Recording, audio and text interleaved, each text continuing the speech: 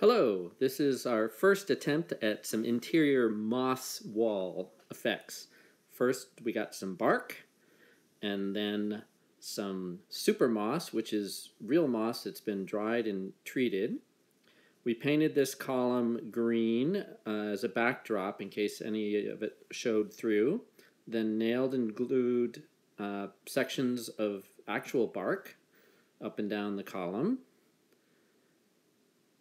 And as you'll see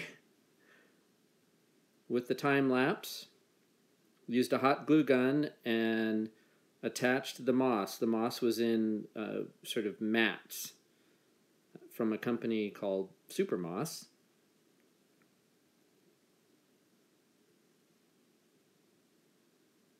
Kind of like putting a puzzle together.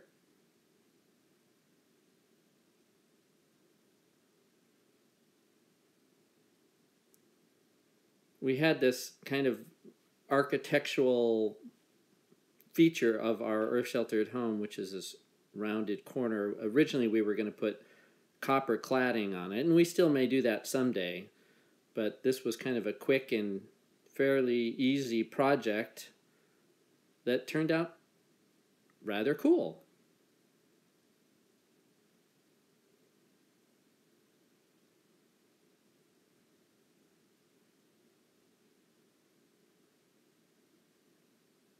And here it is finished.